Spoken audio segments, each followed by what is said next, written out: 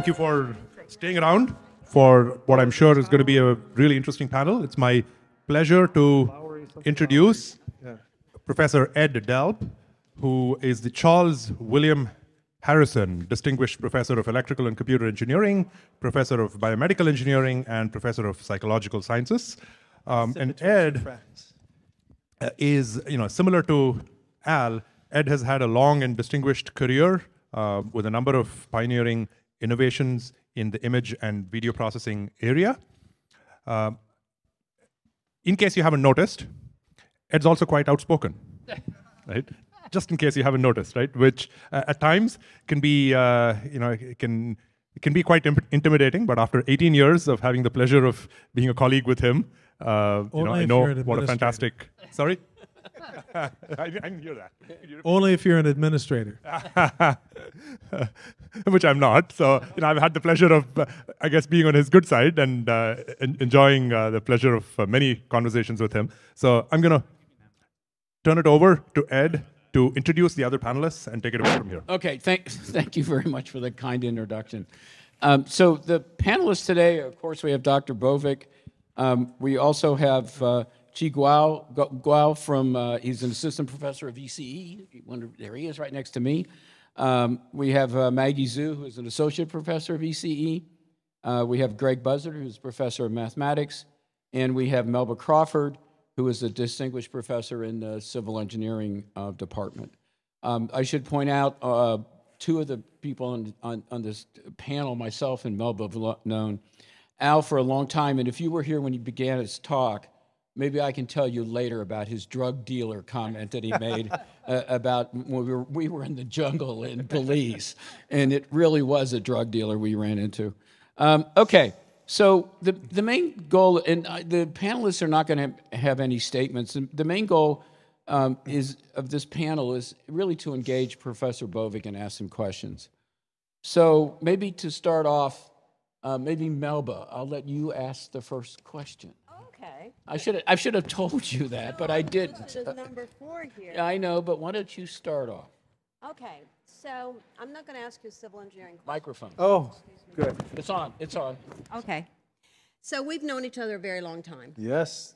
The first time that Dr. Bovik came into my office at the University of Texas, he bent over to come in.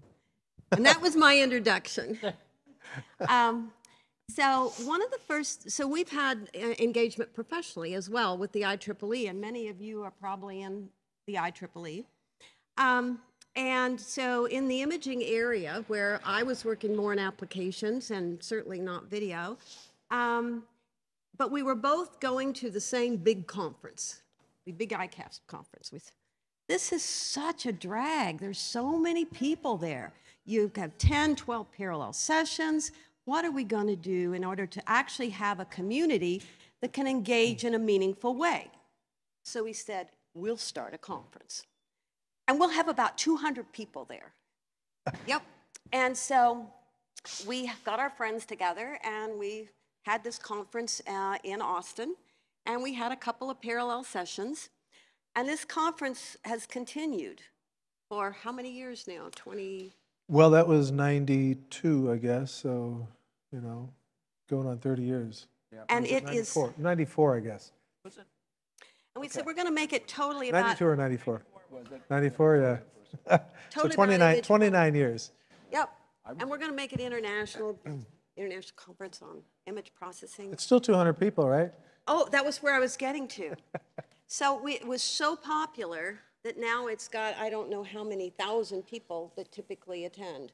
And it's like going to CVPR, where you have people standing up around the outside of the room. So how do we professionally engage, because it's really important. Almost everybody here, I think, is a student.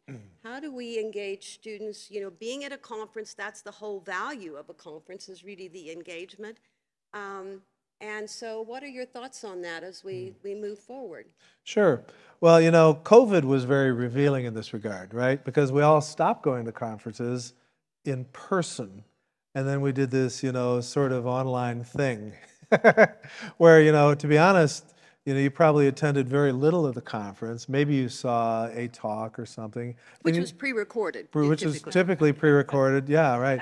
And you certainly didn't interact with anybody, which means you didn't bounce ideas, and you didn't, have a personal connection, and you didn't form new research relationships or anything like that. So to me, that just first of all, that in-person aspect is absolutely unassailably perfect. I think, during COVID also, multiple of my graduate students who were normal kids, would have been happy and so on, had to go through therapy and so on because of their feelings of isolation during COVID. I couldn't see them, they couldn't see each other, they couldn't be in the lab or anything else. And that's just sort of going the opposite direction. And it's important that we are social creatures. We need to come together to learn, to co-educate, to advance knowledge as one. Now, the size of it, that just reflects the importance of pictures and videos because they're everywhere. It's in your pocket. I mean, just everything is pictures and videos today, and we can't cancel that out, okay? I think some sort of, combination of things is starting to happen because, there was also proliferation of conferences. So there's the gigantic, conferences, but then there's suddenly 500 other image processing conferences too. I think that they're going to start to, dwindle because of Zoom and so on. Maybe they'll go online and that sort of thing. I think we'll still have the ICAST, we'll have ICIP, CVPR, and a few others as well. And they'll be big, and we'll just have to learn how to accommodate because we need to send our students to those more than anything. I mean, I like to go too, especially if it's a nice place. I want to find Ed there and shoot the bull and talk about society matters and research and everything else. But students, I remember going to conferences as a student, and I was, instead of being like now old and, walking around jaded, and just like howdy-ta, I was bullet interested in every one of those posters and talks. I sat through the talks. I was interested. I asked questions, and I was really engaged. And that, I think, was so important for my own personal development that let's not give that up no matter what. That's what I think. And don't be intimidated when you go to a conference. Don't ask, because if I'm up there giving a talk, I mean, I just had, about 5 or 6 students come talk to me. For me, that was the best part of the talk. My ability to, afterward, somebody was interested enough. I thought the best part was talking to me. Second best. Second best. Second best, because we are educators first and foremost. Yeah. Okay, that was the best because somebody listened, somebody understood something, if not the whole thing, and somebody was interested and asked an intelligent question. So that, for me, was thrilling to answer those questions. So, do the students have any questions they'd like to ask Professor Bovik? I mean, we have some other ones we can continue to ask. But does anybody have, and don't hesitate if you just stand up and ask a question. Anybody want to ask a question? Including, you might want to ask a question about his career path and why did he end up at the University of Texas, if you're interested in that. Does anybody have any? Okay, go ahead. No. We've got one back there. Back here, go ahead. Okay, wait a minute. There's there's another question over here. So I don't know if you covered this in the lecture, but why did you receive 2 Emmys? Oh, well, to be honest, I was working on foveated vision. That's where we account for the fact that your eye has, more sensors in the middle of, the retina. So when I'm looking at you, you're in focus, but everybody else is blurry, okay? But in trying to do foveated compression, we didn't have a quality model. So I was searching for a quality model. So myself and Joe Wong, one of my greatest students, we got together and we started talking about it. And I proposed, he was saying, this mean squared error isn't working. And I said to him, why don't you just make it local? Measure it locally and normalize it. Okay, and that became the structure term. He went home and came back the next day with the other 2 terms. Okay, and so we had our model and it worked and we were puttering along and suddenly the television people started picking up on it because it actually correlated much more highly with human judgments than anything ever before. And it kind of ran with itself, but of course we became opportunistic as well and tried to engage companies. A company called Video Clarity started marketing it to the world. We gave them all our code, helped them send a student there to help them and so on. But then it kind of took care of itself, and at one point it was just SIM, SSIM I think a lot of people call it, was, controlling more than half of all the moving bits at some point, So maybe you go back to Amy's question. Why did you choose to go to the University of Texas? Well, I went to school in Champaign-Urbana, okay, and not to belittle your weather here, No, just kidding. I did kind of get sick as a kid of the snow and slush and so on. I liked hot weather. But more importantly than that, Austin at the time was perceived as, the hot spot of the future. I didn't want to go to California, too crowded and all that. East Coast, too crowded. I wanted to go someplace that was hot, sunny, fun, and a dynamic environment. They had these initiatives called MCC and what was the other one? I forget. But anyway, huge amounts of money pouring in. Material stuff. It was another one of these semiconductors things. Yeah. SMC, yeah. SMC and so on. And Semitech. Semitech, thank talked you. about that That's this the one, morning. yeah. Thank you. Semitech. Thank you, David. Yeah. So, Semitech. and I went down there and, I loved the town and so on. So it was my number one target all along, and I went there. And it's been great, Stevie Ray Vaughan. And the outdoorsy place, it's a lot of outdoor activities and warm. I liked hot, Now I'm not so hot on hot because it's 105 in Austin all summer. I got to tell you, I'm getting sick of that, So, do any of the other students have any other questions? Otherwise, we'll ask one of the panelists to ask a question. And I should mention that Thomas Wong said, Al, Austin has a great future. I listened to him a lot. Okay. Do you have a question, David? Sure. Go ahead. I think it's on. Okay, so when I was in graduate school, you hated the mean square error, and I still think that you don't like it. Do you dislike it as much as then, or more, or less? I love the mean square error. What you've mellowed with age. No, it's just that I didn't like it being used for picture quality prediction because it's such a horrible predictor, okay? So I didn't, make comparisons with because it's not worth it anymore. But I mean, literally the correlations are below the worst picture quality prediction algorithm by big margins. It just doesn't have any perceptual aspect. It's just a pixel-to-pixel comparison, which doesn't account for perceptual principles like masking effects and so on. So did you have David in the class? I don't know, you take my class? Yeah, you took image processing. So Yes, yeah, see, I used to So teach DSP. how was it? He was good. He was very good, yeah. Yeah, he said he liked the math. I remember he said, I like the math. Oh, okay. Turned out he's right. He liked All right. math. He was my PhD advisor for like a semester or two. Yeah, just, I was sort of Oh, stand-in. you were he was the bridge there. With, Yeah. okay. Right, All yeah. Okay. Any other questions from the audience? Okay. Otherwise, you ask a question. Sure.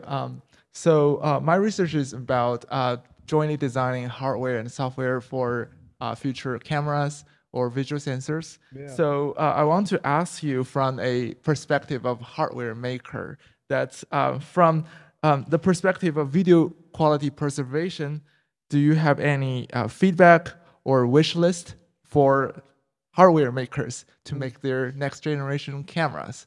For example, is there a aspect that you wish cameras to improve on? For example, like higher resolution or higher dynamic range, or flexible frame rate, as you have mentioned in the talk, or things like that? Well, two things about camera technology. One, it's amazing at all the different camera technologies and their capabilities along every dimension, including the ones you all mentioned, the spatial resolution, temporal, bit depth, everything, okay? So that advanced tremendously. Another thing is that camera manufacturers are incredibly secretive, okay? So it's very hard to know what's going on inside a camera computation, okay? Because it's so competitive field, in addition, they're having to compete with the iPhone, right? So it's even more competitive. You certainly don't find out much like that unless, like Ed, he does legal cases and sees the secrets. I do see this. He sees the secrets, Yes, I've seen him too, so I know what he's seen. I can't tell him either. But don't you? I'm sorry, but don't you think some of this computation they're doing in the camera, in some ways, degrades the quality? Well, it can. I mean, what I can tell you is the iPhone does use quality models like this. Okay, that much I know through. I'm not going to reveal how I know, but it wasn't through a patent case. Okay, so they're injecting, perceptual optimization. I think it's great that they're doing that because it's something that can be done fast and efficient, be put in, just hardwired, just write hardwire code and that sort of thing, as opposed to relying upon, deep learning and that sort of thing. I think they can coexist, but it's a difficult problem to talk about how you can, put in that neural processor, which they do, along with the, sort of standard type processors. But how do they not only coexist, but how do they also co-process? the visual information. That, you know, I think is kind of a challenge. Going forward, just as it is conceptually, how do we combine, you know, machine learning, which is just this big black box that can optimize anything with the right data, with science and truth. Today I talked about science and truth, okay, which ought to be able to make deep models better. So I'd like to see how those things can, you know, coexist. As far as all the improvement along all these various dimensions, boy, they're on top of that, you know, I mean, which makes my job interesting, because then I can develop a model for, well, high frame rate, or, you know, better colors, or, you know, whatever new dimension comes along. So, by the way, is there any questions? Because I was going to follow up on that. So, you know, there's this, I don't know what I'm, philosophical argument or what, that, you know, we take the picture and we look at the picture, but that's really not telling us what effectively is out there, in a sense. Do you understand what I'm saying? Is, number one, the sensors we have only sense in certain wavelengths, and we know other animals maybe have other sensors. So maybe we're not perceiving the real scene; we're perceiving some version of the scene, and then on top of that, we got all this processing going on inside the camera. Is, you know, is that a good thing? Well, what you just said is not only true of cameras, it's true of our own eyes. Right, of course. Okay, because, you know, we have a limited range of, you know, bandwidths we see. The brain is immediately compressing, like I talked about, throwing away huge amounts of information. Because of that, you know, we still see well, but people think when you look at the world, or you take a picture with a camera, okay, that, well, I got everything, okay? But there are enormous number of visual illusions that just show you how little you're actually seeing when you're looking at the world. I don't mean other bands like IR or, you know, X-rays or that sort of thing. But they're important too. They are important, absolutely, especially in remote sensing, you know. And by the way, these models work for those bands. That's my next question. Okay, well, I'll hold off on that. Okay, so, you know, in fact, you know, the brain is doing, just like deep learning, enormous amount of, in the broadest sense, extrapolation and interpolation to understand. That's why visual illusions fool people, because the brain is trying to figure out, what is it? It's trying to figure out, how does this fit into the real world? And it makes, you know, these are specially designed, so it makes wrong answers. Okay? All right. Any other questions from the audience, from the students? Any type of question? Okay. All right. If not, Professor Zhu. Hi. Maggie. Hi, Hal. So I want to ask a question kind of related to quality and compression, because I do, you know, some research in that area, particularly with compression. So I think in your talk, you know, you also talk about your collaboration with these companies. They're always trying to push the boundaries of how much we can compress the data, right? But still having the best quality, right? So there's always this trade-off between, you know, what we call the rate and distortion, or rate and quality, right? Mm-hmm. But I think you have covered a lot about from the human perception point of view, right? And how we view this as to whether it's giving us the good quality we like to consume. I think there's also a lot of emerging trends where this massive amount of visual data that we have acquired are processed in machines, right? Which do not mimic our human vision. So my question is, do you think quality in that sense for data that are processed by machines still plays a role, and then what might that role be? Oh, sure. I mean, there are definitely studies, and we conducted one not long ago, that show that, you know, machine vision tasks, number one, are affected by picture quality. Okay, so it doesn't matter, you know, how big a deep network you have and so on. If the pictures coming in are of lower quality, then it's going to have a harder time doing recognition and that sort of thing.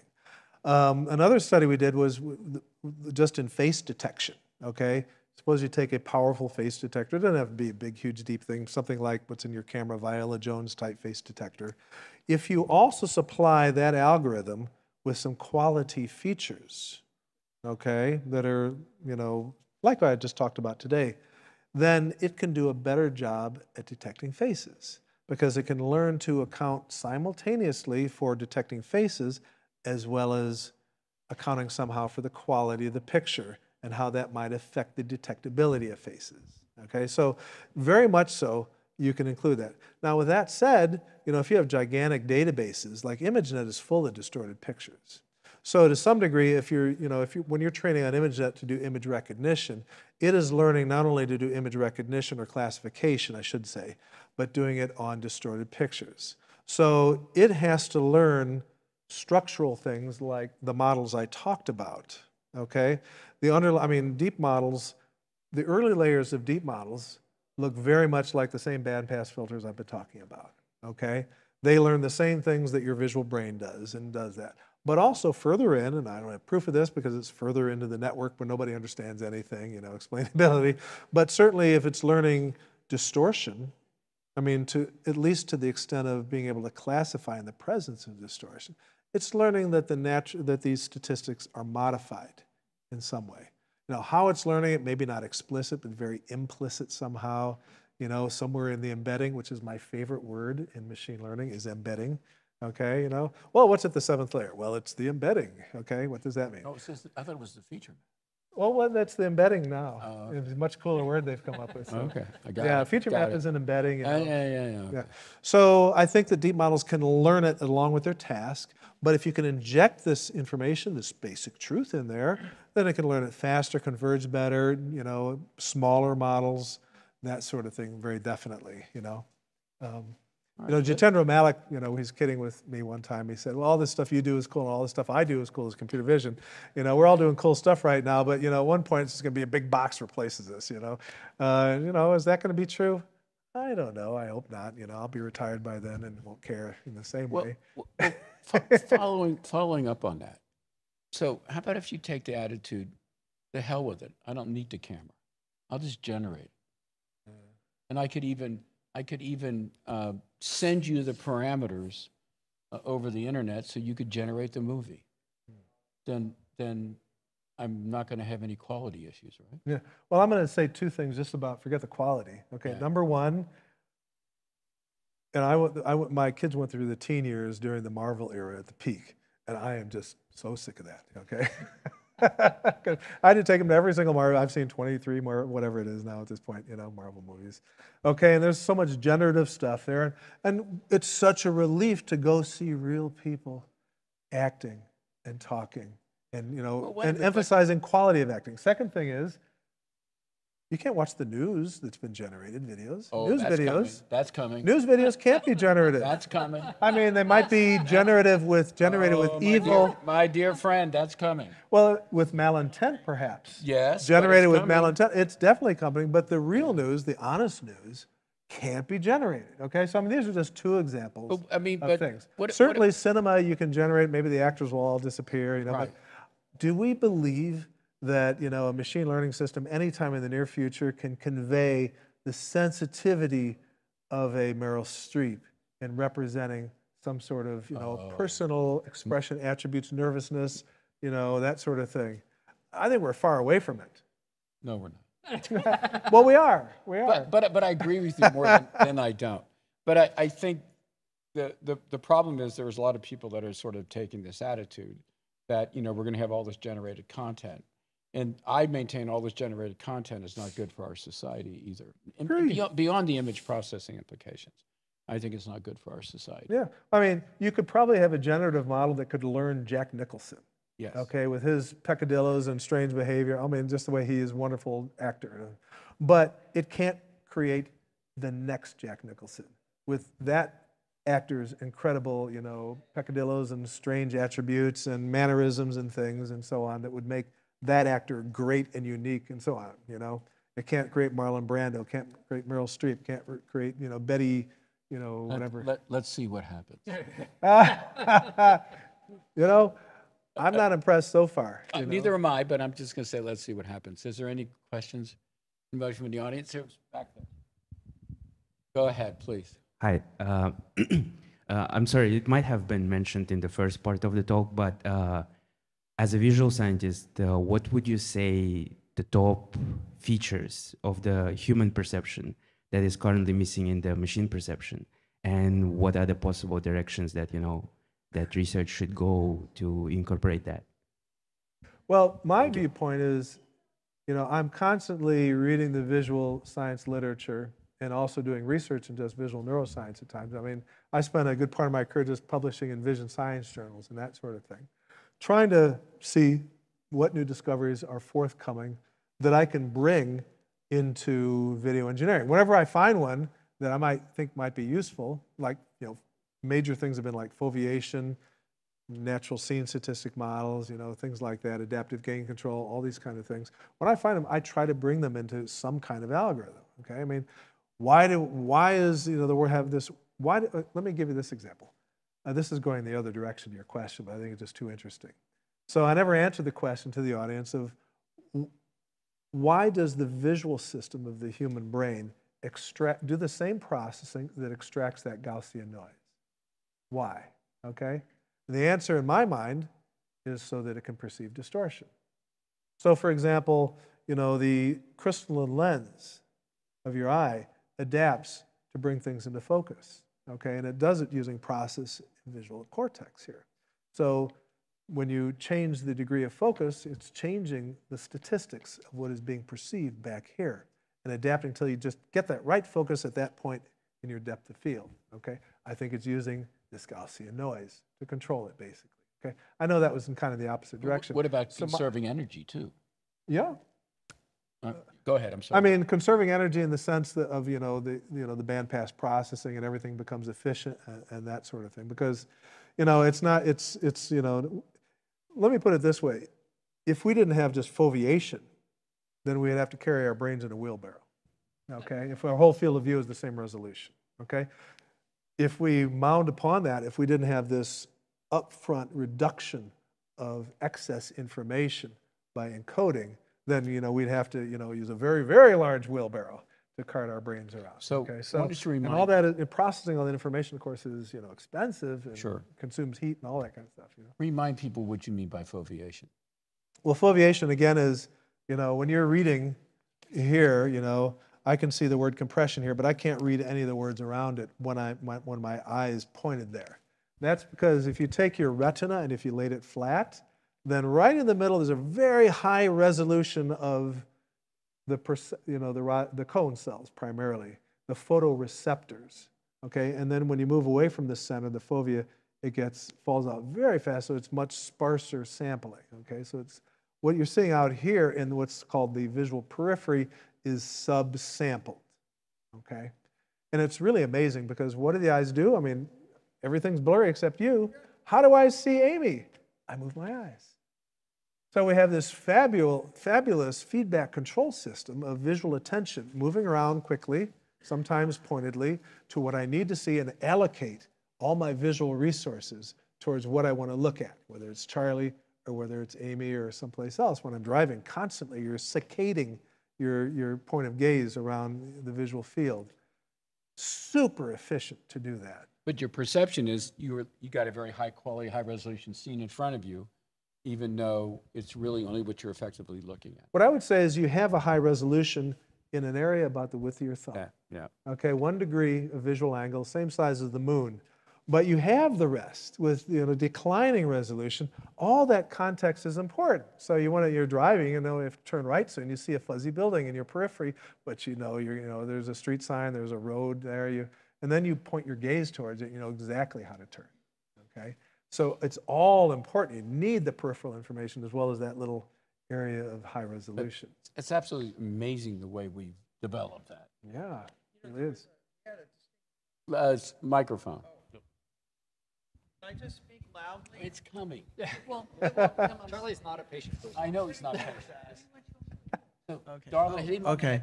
Oh, yeah. So I have a thought. I mean, we had a distinguished lecturer, I think last year.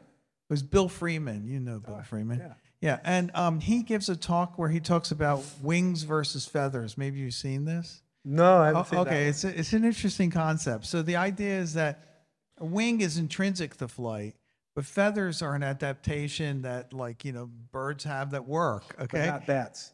That's true. And then that would be an example. So in other words, some things are useful but not necessary, whereas other things must be there. And for vision, the questions he's raising are which things do we think are are wings and which are feathers. So my question is foveation wings or feathers? Do you think it's something that's really impressive that humans develop because of their limitations, or because we're not really using foveation that much in real vision systems? Maybe I'm wrong. Okay, but you know, or is it you just collect all the data and don't worry about it and just have a computer the size of a building? Well, keep in mind, you know, there's a computational advantage of electronics over our brain, okay? So, I mean, what we have is massive parallelism, okay, but we're a very slow processor.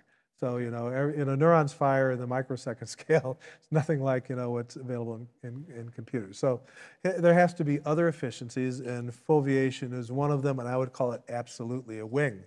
In fact, every, you know, creature, you know, who has a complex eye has some sort of fovea to allocate visual resources in that way. Like horses have horizontal foveas. And the reason why is, well, you know, they have these, you know, eyes that are looking outward across the plain. They want to see whatever prey are coming their way, and they don't care what's in the sky. Eagles don't attack horses, you know, they don't care, you know, snakes they just stomp on, you know, whatever. But whatever, you know, whatever is in that one field of view that's horizontal, all the way across the field of view is their fovea and where their region of interest, you know. And there's other shaped foveas too, amazingly, yeah. There's a question in the back. Oh, I'm sorry, right here? All right, why don't particular you go first, and then we'll have the gentleman in the back. Hi, Dr. Bovik. Hello. Because Gaussian distribution came up, and also in your lecture you mentioned that if the image is poor quality, it's far from the Gaussian point, and if it's good, it's near the Gaussian point. So does that mean that the underlying distribution of images or videos, the spatiotemporal distribution, is Gaussian? And if not, then why do we relate it to the Gaussian point, the Gaussian distribution point? Yeah, so again, you know, if you look at an image and calculate its distribution, it's very non-Gaussian generally, right? Because you can have any shape histogram, basically. It's only after you do this reduction by a bandpass process, okay, remove the extraneous information, separate, it may not be useless, used for something else, okay, that you end up with this Gaussian residual, okay? Why is that true of pictures and videos of the world? That is a mystery still. It is not because of something like the central limit theorem. It's not an additive effect that creates that underlying Gaussianity of the world. So it's a bit of a mystery. It's another one of the magical things about, you know, the Gaussianity of the world. But what I can say is, so we don't know why it's true. It's wonderful that it's true. But, you know, again, the vision system, whatever the distribution of the world would be, a neural network, what does a neural network do? Okay, statisticians will tell you, or they'll say, well, basically it learns distributions, especially a generative model, okay? It's just learning to create images having a distribution of whatever signal, okay? So it's learning distribution. So this neural network, the same thing, it'll learn the distribution of the natural world, okay, which has this underlying Gaussianity. The neurons and the various brain centers that I pointed out, they learn to extract that Gaussianity and separate it from the signal structure, which can be used for recognition, classification, navigation, and that. So the brain separates those while also achieving high efficiencies through encoding. And it does it by the same processing, which is kind of miraculous in itself, okay? That by doing efficient encoding, you separate into this noise signal. Well, nobody knew what to do with the noise signal. My thought is, well, for algorithms, let's do quality prediction, and I think the brain does that too. So my speculation, and it would come over here, about why we do this, I think it goes back to efficiency and survivability. And survivability. And sure. survivability. In other words, you know, you need that level of vision that can give you that resolution when you need it, and you can focus it so you won't get eaten by something. Oh, absolutely true, you know. Yeah. Just like our color responses, we see more strongly in the green-yellow range because we have a yellow sun, and a lot of things you can eat that are green, okay? And red is important. Well, oh, I'm bleeding, you know, and or red berries are edible and that sort of thing. And, you know, our blue sensitivity is much reduced because it's not as important for survivability. Occasional blueberry and laying back in your grass and looking at the blue sky, okay, and relaxing. So, you know, the neural system adapts for survivability, of course, yeah, definitely. Okay, we have a student back there. Go ahead. Thank you for the great talk. So we have been talking about video quality, and especially with video streaming, like quality is very important, but there comes the latency aspect as well, right? We might want to optimize for quality, but the latency might affect the human perception. So what are your thoughts about that? So when you say latency, are you saying like if you're watching a show on television and somehow it's delayed? In terms of television, but more in terms of internet streaming, let's say the chunks don't arrive in time and there's rebuffering. Oh, yeah. So, you know, video quality prediction is, you can view it as part of a broader area of research called quality of experience. Now, quality of experience, if you can include a lot of things, such as, you know, audio, you know, even haptics, but also, you know, temporal effects that are not distortions in the same sense, such as you're watching Netflix, suddenly because the bandwidth gets so low, the buffer in your television empties out and it freezes, and you get the darn spinny in the middle, okay? And you're like, oh, you know, and then I'm going to change the channel, okay? So we've done a lot of human studies on that. Modeling that is totally different. We don't have a model for, you know, if a video freezes, you know, what is the brain? Because in nature, you didn't encounter this. You know, you're out in the jungle, it doesn't freeze. Oh, I see those spinning wheels all the time. Yeah, so there's not a brain model. Instead, it becomes a behavioral model. How annoyed are you by, you know, the length of a freeze or the duration of a freeze or how often they occur? And so that's what our human studies have focused on, and we've created predictive models that are very accurate. It's a bit harder because, you know, they happen over long movies as opposed to short, you know, things. You have to take time and long time spans to do these human studies. So no brain models, natural scene models like I just talked about, you know, the statistical models don't really apply in the same way, if at all. It's more of a behavioral thing, and so you do need machine learning for that in the end. Because, you know, we don't have a good model. We can model a freeze, okay, it's frozen. So what? That doesn't tell you much, okay? Thank you. The brain response is like, oh, it's frozen, okay? Any other questions? Okay. David, you have, okay, go ahead, David. All right, so there's a lot of interest in the tactile internet, you know, conveying tactile information, which could be converted to an image in some sense. Do you have any feeling if some of these tools could be used for assessing quality of a tactile signal?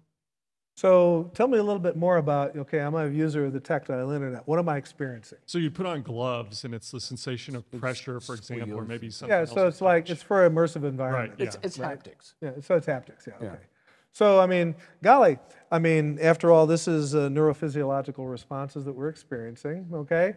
You'd like those to be faithfully conveyed. So you can, first of all, in this context of what we're talking about today, certainly there is a quality of the accuracy of that. So, I mean, is my tactile experience accurate? Does it feel like I'm actually picking up a vase, okay, or something like that when I'm engaging in this immersive environment? So realism, I think it's more of a realism thing, but it could also be distortion because you're trying to transmit it over long distances, maybe that as well. So I think there are going to be similar, not identical, but similar kinds of issues. That said, I talked about how this, there's this bandpass processing and divisive normalization where you basically, you know, divide by the variance signal, okay, of neighboring neurons. This isn't just a vision thing. It happens in audition, hearing. It happens in touch. It happens throughout your neurosensory system. Neurons generally are normalized for that same reason of compactifying and also efficiency. Okay, so we'll use some sort of analogous models in that context as well, I think, for similar issues. Sure. Okay, maybe we'll go back to the panel and let's get the view of a mathematician. Go ahead, Great. So earlier, Ed trashed neural networks in just a couple sentences. But I wondered if you might offer a more nuanced view of like what things have gone wrong, what kind of engineering or mathematical or software principles might benefit the whole neural network field and its application to video and images and so forth. What was the first part of the question? So how might mathematics benefit machine learning? Well, mathematics and engineering principles, I mean, it seems like there's kind of this gold rush and like people just keep throwing stuff against the fan. and seeing what Right. happens. So like what kind of principles, sort of more engineering principles or mathematical Yeah, software okay, I got it. design Yeah. principles? So, a friend of mine is David Donahoe, the great statistician, okay? And, last time I saw him, we were talking about machine learning, and he goes, Al, signal processing is dead.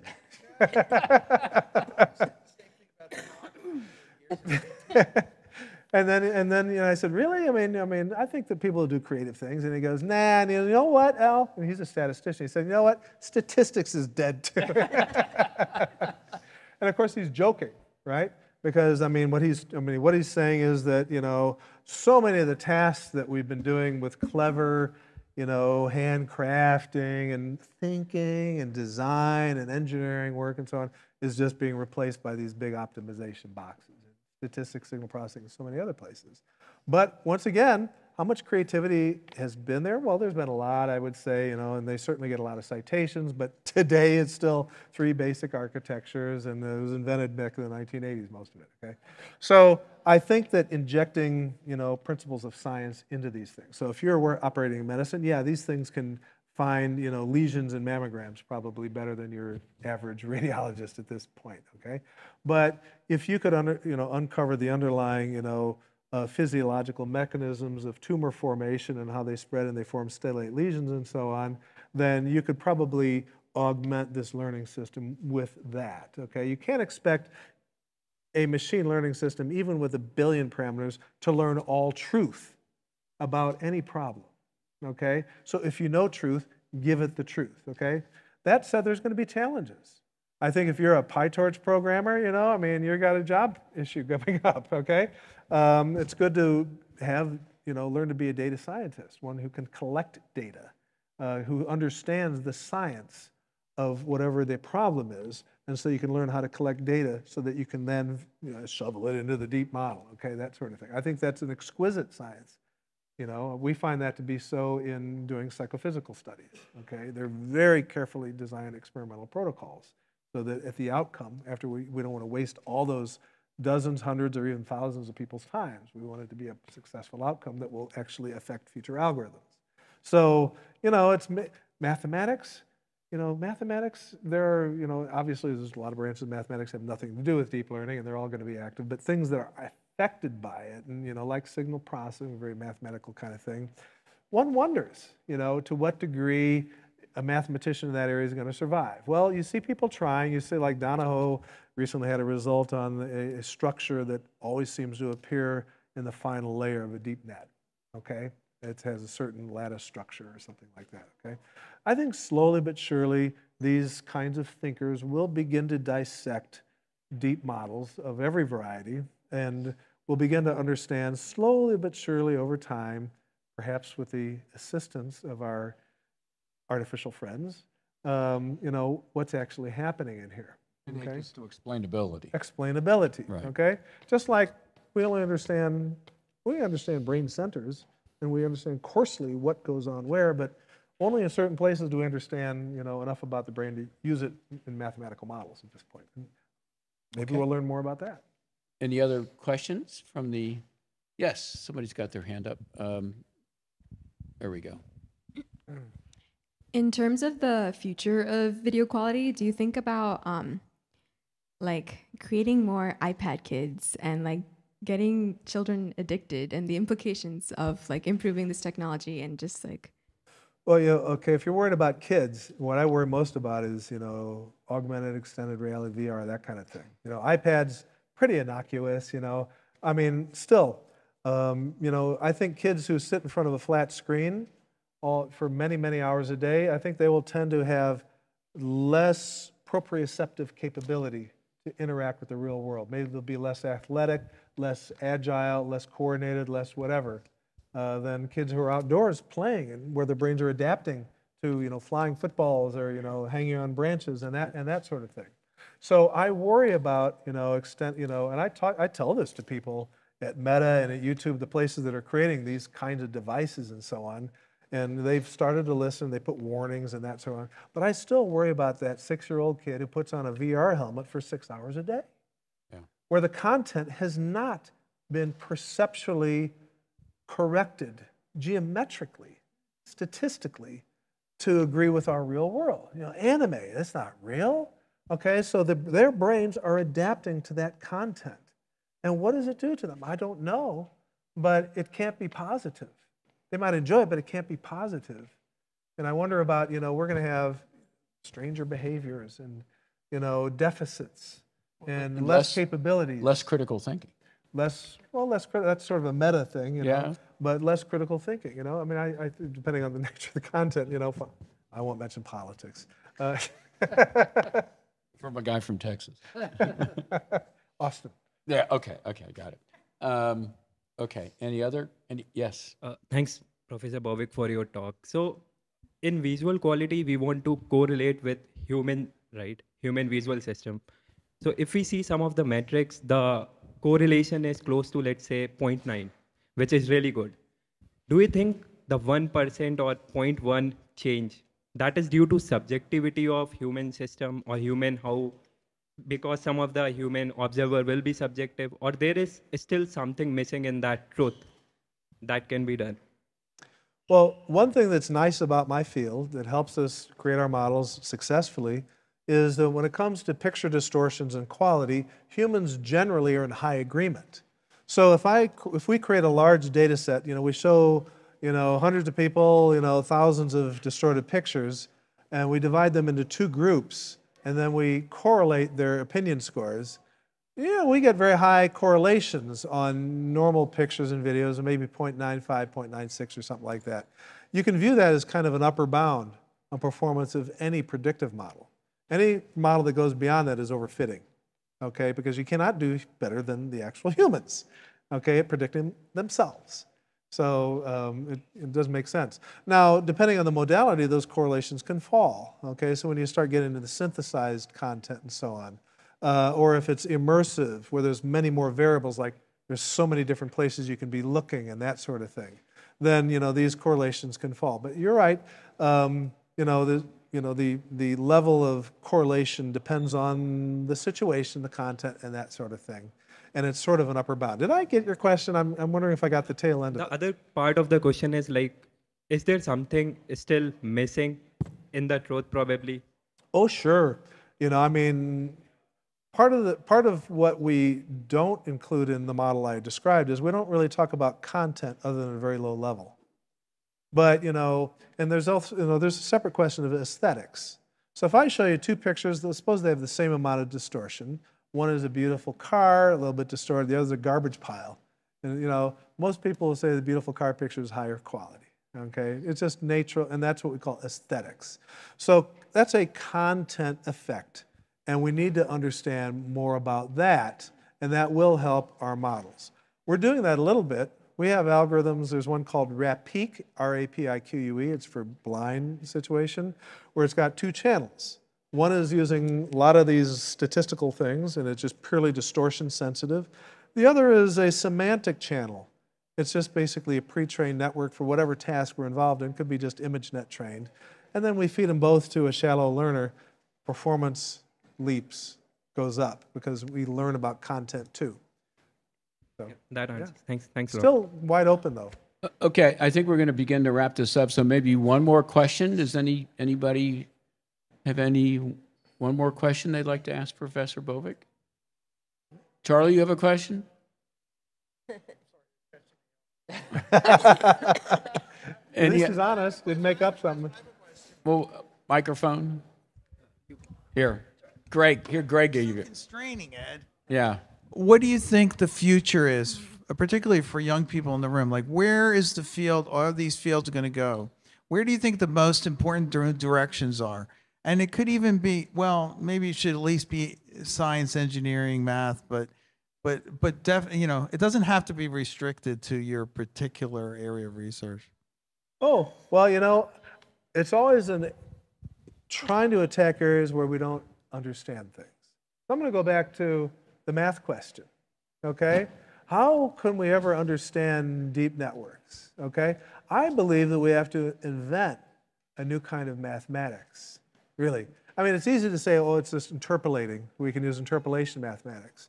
Or we can talk about it statistical inferencing and all that kind of thing. But really, as these models become more and more abstract, okay, and start to represent, you know, concepts, ideas, metaphysics, who knows what, okay, then we need some sort of symbolic mathematics that we don't currently have.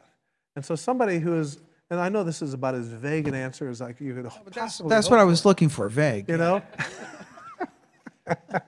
You know, then I think that's a fascinating direction to go, for mathematics to try to dispense with its current tools and try to invent new tools for this new thing, which is called this massive network. You know, maybe will help us understand the brain better as well. So that's an off-the-wall kind of answer. Otherwise, I would say, you know, don't be a PyTorch programmer, okay, all right, because there's going to be a way overabundance. Half of them are going to be fired soon.